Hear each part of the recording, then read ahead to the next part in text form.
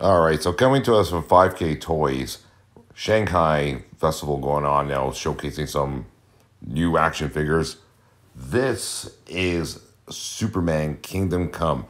At first, I'm like, wait a minute, I did a review on this. I actually have this figure from, the V Toys one that came out earlier this year. No, this is from a studio called the Gong Studio, and they are licensed, as a matter of fact, apparently. And this is the Kingdom Come Superman. So looking at this one, and now I'm actually staring at my Superman Kingdom Come from V Toys. You guys want to check out that video?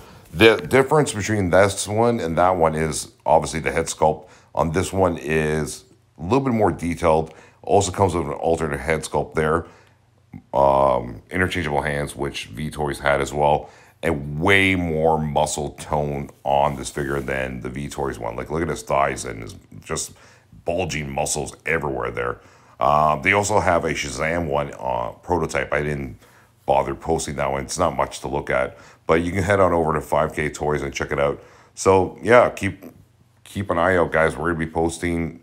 There's a whole bunch of figures coming out of Shanghai right now at the festival there that a lot of North American markets here especially are not aware of. So here at Sammy's Collectible Toys Hall, we're all over the continent. We're all over every single continent in the world, checking out all the cool toys.